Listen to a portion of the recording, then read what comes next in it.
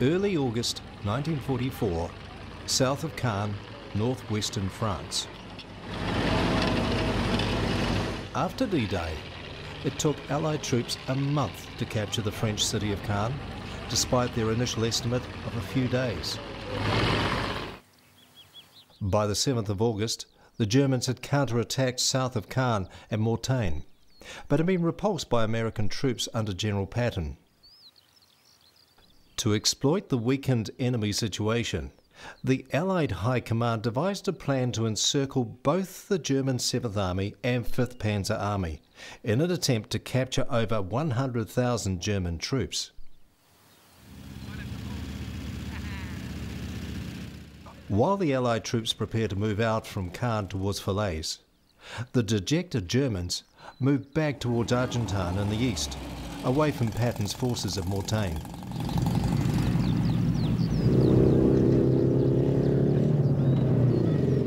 On August the 9th, with French and American troops advancing north towards Argentan from Le Mans, General Montgomery launched his offensive from Caen, south towards Falaise, with Canadian, Polish and British troops.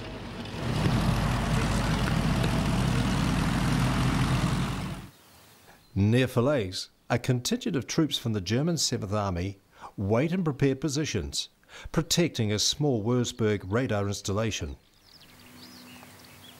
These radar units were used to direct German fighter aircraft toward attacking Allied bombers. Advancing along the bocage, the hedgerow-bordered roads in northwestern France, the Allied convoy finally make contact with the German forces and the battle begins.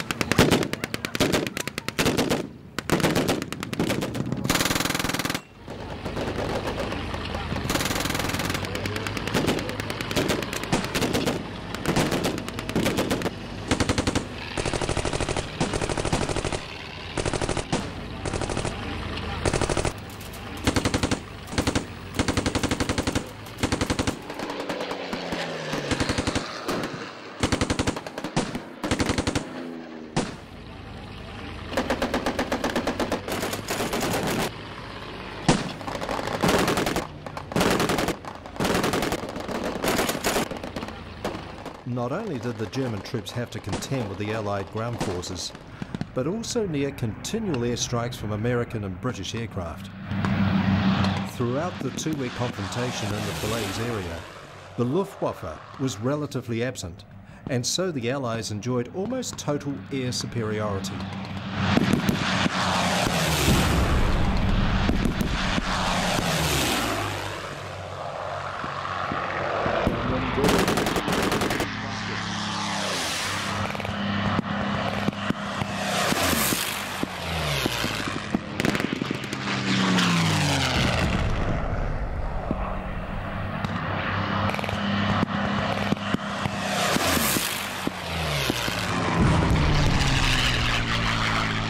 On the 13th of August alone, the American 19th Tactical Air Command destroyed or damaged over 1,000 vehicles, 45 tanks and 12 locomotives.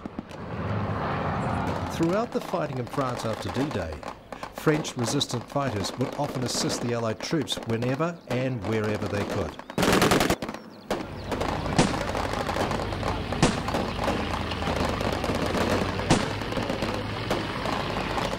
Being prepared for the Allies gives the Germans an advantage despite the air attacks.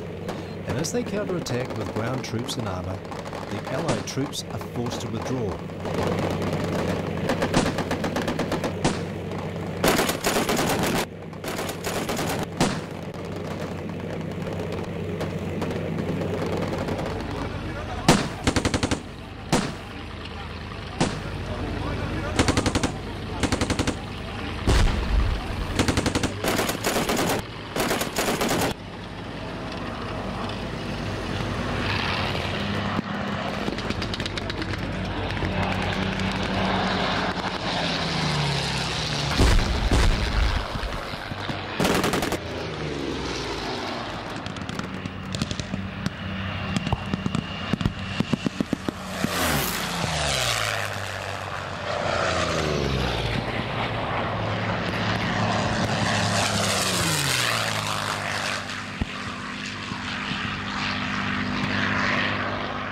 Unfortunately, even while France was being liberated by the Allies, many French resistance fighters were still being captured by the Germans.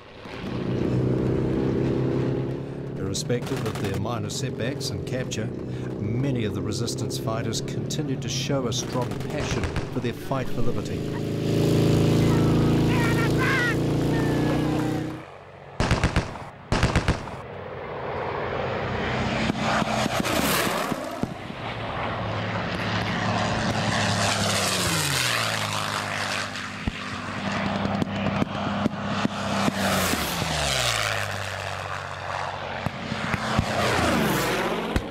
While the German Panther tank advances in support of the ground troops, the German soldiers also attack the Allied vehicles, in this case with a Panzerschreck, the German equivalent of the bazooka anti-tank weapon used by the Allies.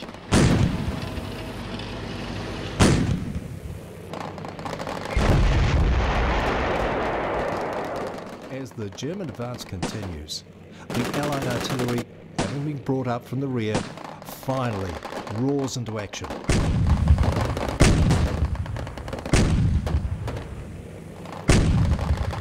Despite the weight of opposition facing the Germans at Falaise, they were still able to cause serious damage to the Allies. On the 20th of August, the 2nd SS Panzer Corps counterattacked a Polish armoured division in the east. The Polish troops were almost overrun, until they were reinforced by a Canadian division, and once again the Germans were repulsed.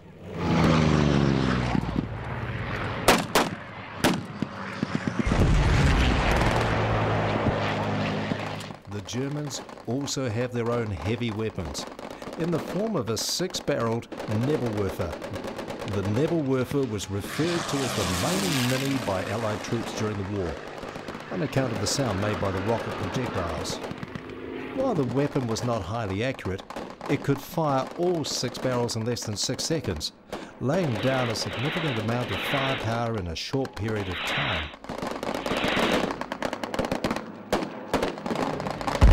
With so many German troops packed into a relatively small area, all trying to pull back to the east, traffic jams were inevitable.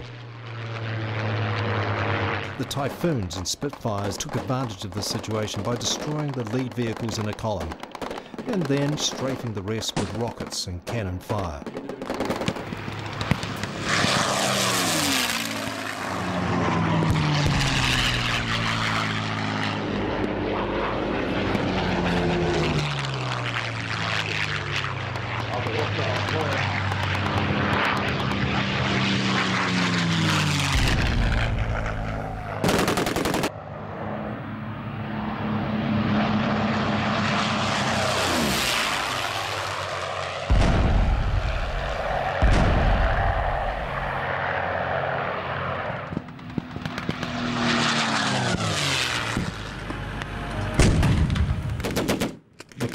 Weight of aircraft attacks, artillery barrage and ground troops finally forces the Germans to begin a withdrawal.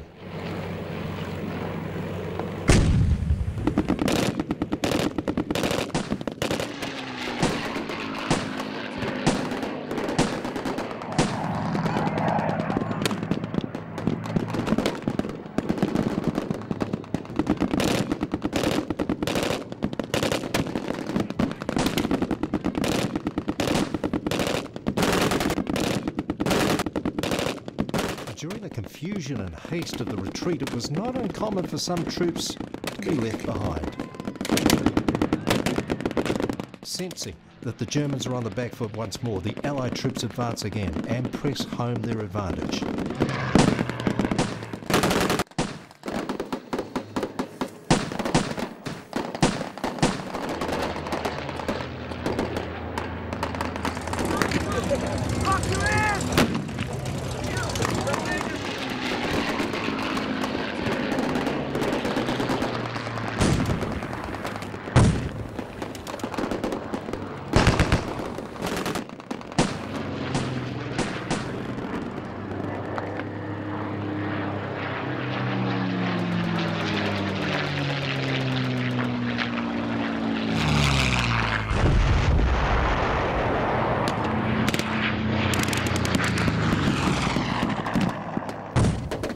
finally, some close-in action, and hand-to-hand fighting sees the German resolve fail and the Allies emerge victorious.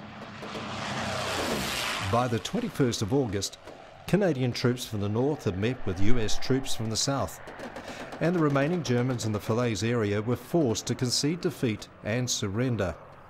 This closing of the Falaise Gap and the encirclement of the German armies was the last episode of the Normandy campaign, which had started 8 weeks earlier on D-Day. Fortunately at Classic Fighters, once the battle is over, both Allies and Germans can stand side by side in friendship and can solemnly remember the sacrifices made in France by their forebears.